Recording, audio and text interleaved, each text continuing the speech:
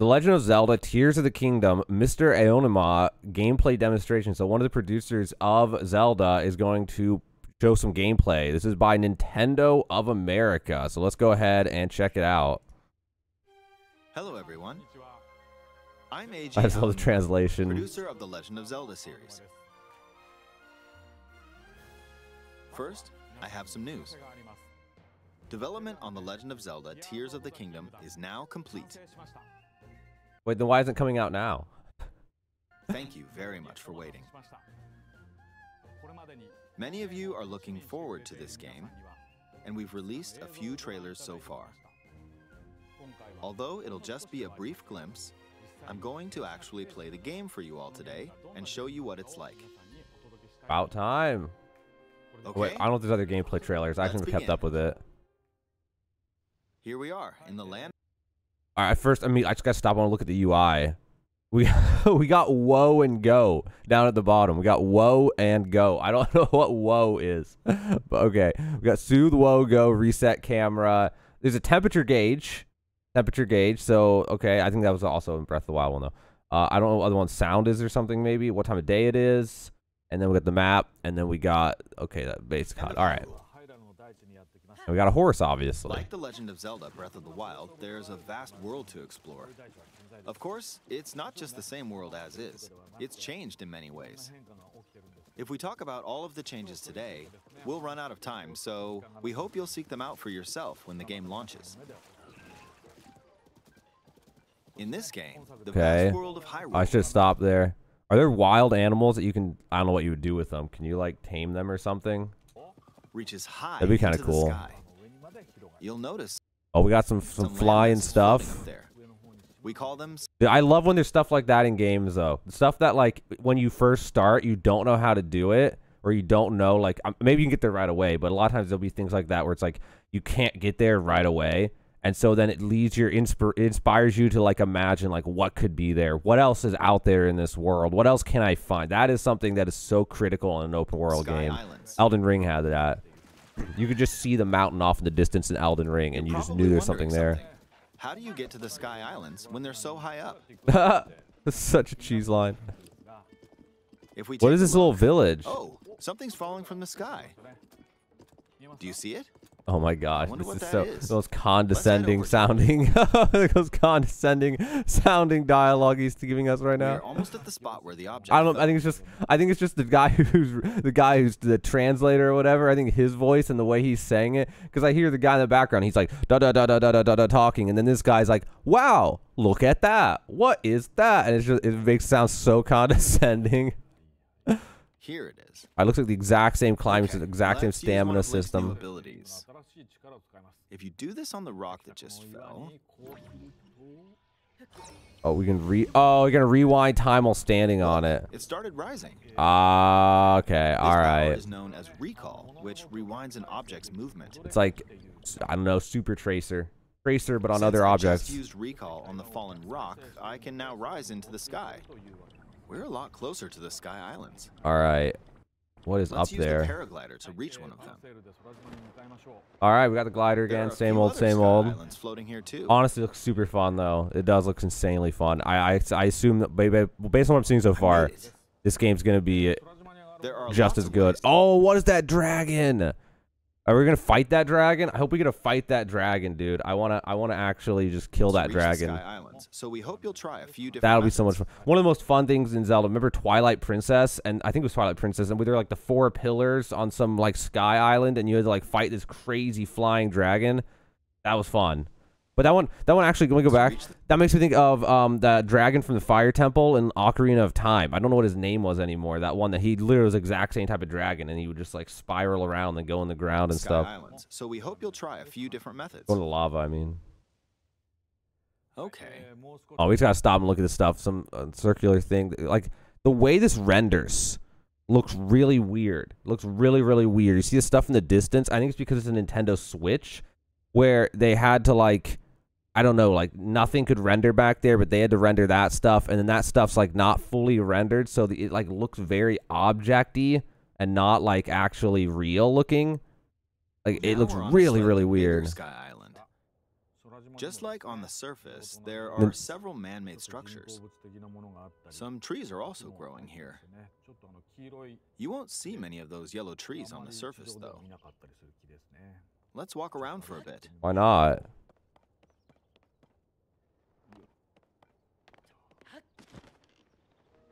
There's a branch on the ground. Okay. There's a branch on the ground. It might come in handy later. Oh my god. Let's continue. I just can't get over this translator's voice, man. He sounds so condescending. It's unbelievable. He has like no emotion in his voice. This is a brand new enemy called a construct. Okay. We'll fight it using the branch we just picked up. Why not a sword? We don't have a sword yet. Is this like the start of the game? Broke. Not good. Not good. Oh my. I can't do this guy, the guy who's translating it just cannot emulate normal gamer emotion at all. So bad. Get another branch and oh my god. We defeated it. Moving on. I just think it would have been better just to have subtitles for what the guy was saying. Like it would have, and then just up his voice so we can actually hear the Japanese sound, you know, like it would have been a lot smarter. Sky Island.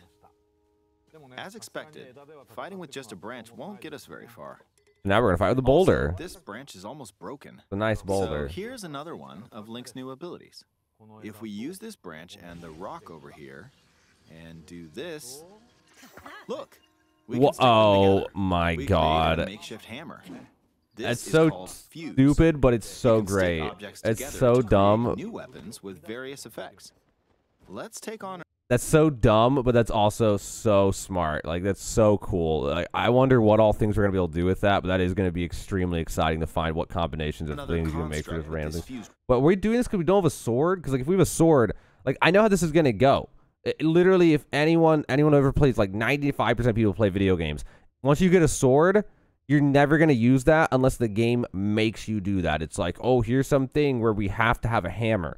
Well, now I gotta get a stick. I gotta attach it to a rock. Otherwise, you're like, I don't care if it does more damage, whatever. It's a temporary weapon or something. I don't know. I'm just gonna keep using my sword. It's fine. Like, we're dealing with two of them at once.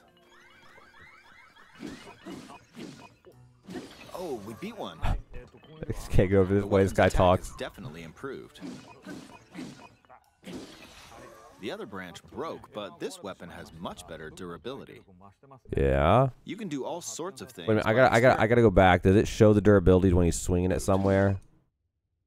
No, I don't think you get to know when it's gonna break. Okay, it just breaks. You can fuse two weapons, for example. If we take this long stick and fuse it with a pitchfork, okay, we can create a weapon with a. Oh my gosh, that's like the spears that the phalanx people would use in ancient Greece. I remember there's this whole thing about basically people do phalanx and spear poking at each other in war. And so everyone's like, the strategy, the meta was just like, we'll just make longer spears. And we'll just make longer spears so we can out-poke them, basically. And then it got to where the spears were so long that they couldn't even, like, move. Like, you'd barely be able to walk holding your, like, fucking, like, 25-foot-long spear. It was crazy. Much longer attack range. I don't know how long it was 25 feet long. I don't remember how long it was. How many meters? We don't have to get too close to enemies, and we can safely attack from a distance. Yeah, literally a phalanx. That weapon actually looks OP though. That actually makes me want to give up a sword to do that. That's nuts. But also, I'm too lazy. I'm also too lazy. If we have a sword, I'm just like, yeah, that's cool and all. I'm just too lazy to even do it. I'm just gonna go around with a sword and just kill it. It's whatever. Like, he has 81 arrows. Whoa, we got materials to attach. Oh, you can attach from your inventory. You can attach. Can you attach the meat to an arrow? What would that do? A frond, a leek. He's got mushrooms. He's got. I don't know what those things are on the right. What is this gonna do? Fuse an ice elemental material to an arrow, and you can freeze faraway enemies. Okay, I don't know what the leaf would have done, but that's kind of cool. Very useful.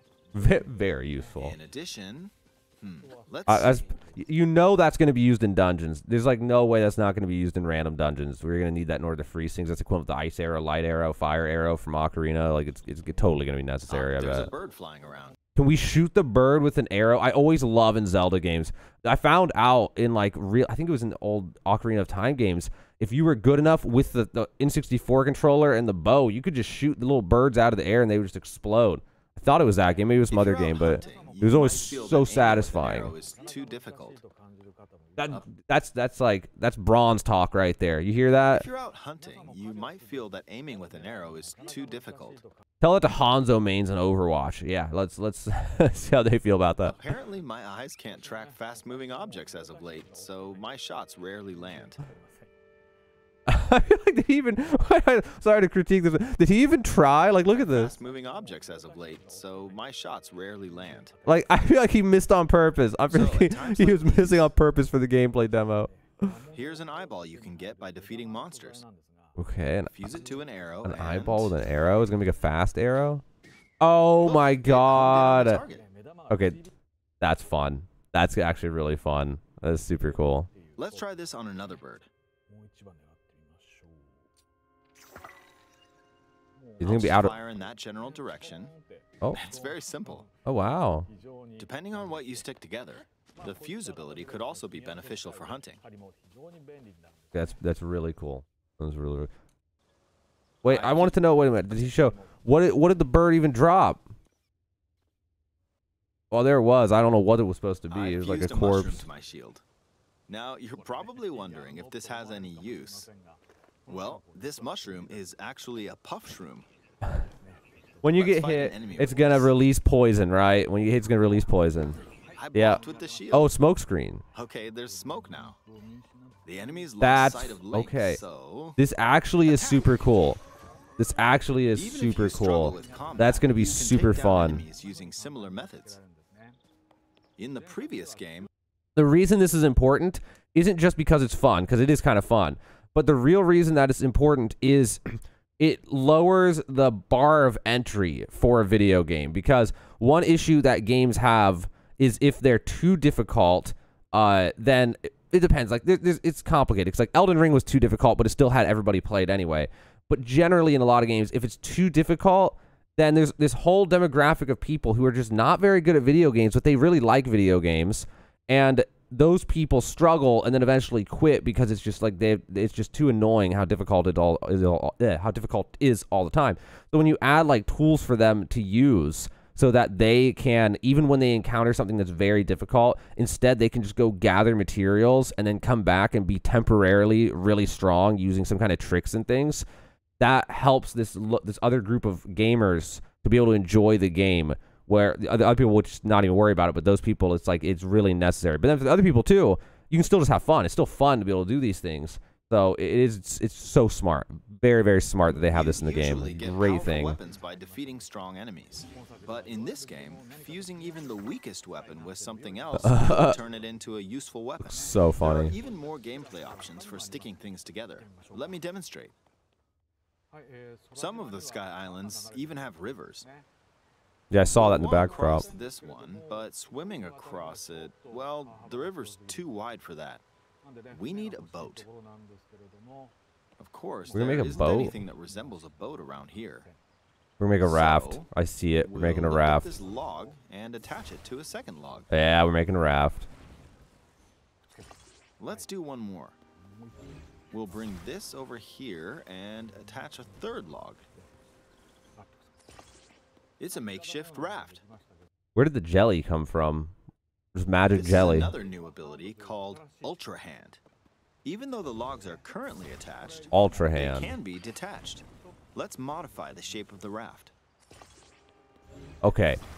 This is super fun. Or detach them like this. That is super cool. You know people are going to be trying to just like build random stuff, like building a house using this. I don't know if you even can, but I know people are going to try, and it's going to be so much fun.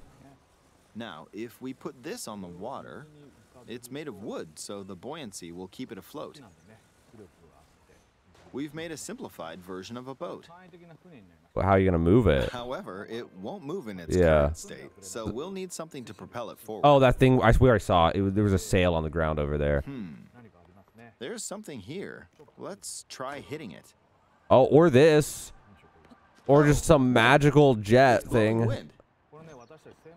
Looks like we found a fan. Why don't we try attaching it? Oh, the battery recharges. Okay, so it has a battery. The battery recharges.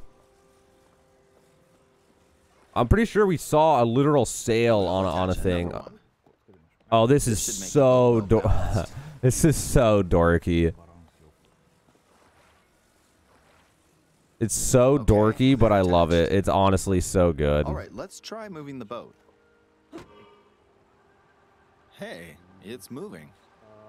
It's sailing So wait, pretty fast. does this mean if you, oh my gosh, I wonder if there's gonna be a place in the game where you just have like one stick and another stick, and on the end of one stick you have a fan pointing at a side and you turn it on, or it's one stick and you just put the fan on the side. I don't know if it'll let you put this fan sideways. It might always stick to the front.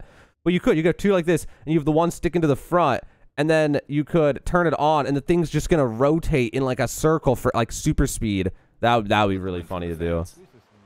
Well, there's a point where it's like it makes a whirlpool when you do it. And you need to make a whirlpool to open up a dungeon. I doubt it, but that'd be really fun. You should be able to cross the river in no time. All right, we reached the other side. All right, so I can't resist. In the most recent trailer, What the? Look at this thing. I didn't even see that in the most recent. I didn't watch the most recent trailer. Dude, that's awesome that you make a car? Oh, that is so smart. Because one of the biggest things that people love in open world games is crafting building stuff. So if they have stuff like this, that's going to increase the playability of the game and the appeal of the game to a wider audience by a lot. It's going to significantly, like Sons of the Forest without building would have been awful. It would have been a terrible game. But because of building, people got so many more hours out of it than they would otherwise, just because building was so much fun to do. we showed scenes of Link riding a large car and a flying machine. Those vehicles actually aren't in the game from the start. Instead, you'll be able to freely there's the craft thing. them on your own. There are all sorts of objects you'll come across in this game. Oh, And this depending is on so how you use cool. your imagination, you can do a Oh lot my with them. god, this is literally So going to try make crafting different things. this is going to make the game next gen Breath of the Wild. Without this, it would just be, oh, it's Breath of the Wild again, and it's fun and all, but this actually like takes it to a whole new explore level. this This world at actually your will be leisure. so insanely fun. There are That's going to even be more so new fun. abilities. Take this building over here. Okay, watch this. What the hell? Look, I passed right through the ceiling. This new ability is called Ascend. If you're in a place with a ceiling, you can go through to the The way he sounds is you're in a place with a ceiling, comma, you can go through, or only in place where there's a ceiling you can go through. floor Those above you. very confusing. I assume that there's There just are certain some places. restrictions, but what's great about this ability is that as long as there's a ceiling, you can use it anywhere. Oh, okay, no, it was the second, For example, or whatever I said. this place has a cave with a hill right above it. Oh, no way, it's gonna let you go If that you far. use the ability here, What? Oh, no way. come on. Keep Oh going. my god. Okay, we emerged at the top of the hill. That's really interesting. I wonder how that's going to come into play. Like, aren't there going to be like just enormous mountains somewhere? What if you like? I bet there's going to be somewhere in the game. There's going to be somewhere in the game where there's going to be like a cave into like the biggest mountain ever, and you just ascend, and now you're just at the top. That'd be. I don't know. I don't know how I feel about that In the one. previous game, you had to use stamina to climb a mountain. But in this game, if there's a mountain with a cave like this one, you can now get to the top without having to climb all the I don't know if that's good or bad. On one hand, yes, it's convenient. It's very convenient. It definitely would get annoying eventually, always having to climb when exploring. But it also can be bad because it takes away that element of exploration. Like, I know, I have a brother, for example, that whenever he plays games, he doesn't even do the game. He just runs around and explores. That's literally all he does. Like, in this game, he wouldn't even go to a single dungeon. He would just go climb and glide and go fly around and look at things. That's all he will do. And for people like that, it might make it less fun. Like, I don't know. the way up. Maybe not, Here's though. another People like him also like Imagine cheating, you're so stuck in a cage. I don't know. If it's got a ceiling, you know what to do, right? Exactly. Oh, there's another construct. Oh my god, look at that guy's Seems to be sword. holding a Oh, strange weapon. he also has a Enemies are weapon. equipped with fused weapons. Yeah, so he also has a battles will play fused. out a bit differently from the previous game. He literally, Zelda, or Link is literally a fly. He's literally had to fly swat us. Ah, it blew me away with wind. Looks like it's got some sort of fan. Ah, I got pushed off. That was Ah, definitely well, let's intentional, just but it return was to the good. surface. All right, what are we doing here? I got to see this. You can quickly descend from... Dude, I just... He is so high in the air. Look how high up he is. This is crazy. the sky to the surface like this. It feels so good. In the sky, you'll be able to look out across the land. You can also search for destinations that pique your interest. Okay, well, I want to back up. Look how big this place is. Just look how big it is. I wonder if... Search for destinations. I hope that's not the whole map, though, because that's still, like, that's big, what he just showed, but that's not, like, ridiculously big. Once you've chosen your destination, you can speed things up, like this. Let's dive into this river. How would you choose your destination? There's not very much movement you can do while falling. And we're back on the surface. There's a bird carrying an enemy. I'd like to show you, but let's leave it at that for now. Wait, I want to see, what was that in the background? There's still so many things I'd like to show You look at the right side of this. That for now. That mountain. You know that mountain's gonna be like the first thing that so many people go to just because you can see it so obviously. What did you think? Some of Link's new abilities were updated from the previous game. I'm sure some of you watching me play were thinking, wait, if you could do that, then maybe you could do this too. In this game, you can do a lot of things just by thinking about what's even possible. That is really fun, There's still a though. lot of new gameplay, mysteries, and encounters we couldn't show today, but they're all jam-packed into this unfamiliar Hyrule, and we hope you'll use your imagination to explore it. That's all for today. Thank you for watching. Okay. Well, that was the, oh, is there more to it? Wait, what else happens here? Is it just the logo and the outro thing? Yeah, it is. Oh, they show a little bit of footage right here, but I don't know, that's probably from other stuff. Oh, they're talking. No, they're just like low-key advertising the like special Nintendo Switch you can buy. Can you imagine being one of the people you buy a Nintendo Switch even though you already have one just so you can have the Zelda one? Anyway, so that was the new gameplay trailer basically that just came out like 2 hours ago when I started recording this. So I don't know. I think it looks like it's gonna be pretty fun. I hope the map is bigger than what I saw there when he panned around. Although it's still pretty big. Like, it'll still be fun even if that was the whole map, which it looked like it might have been.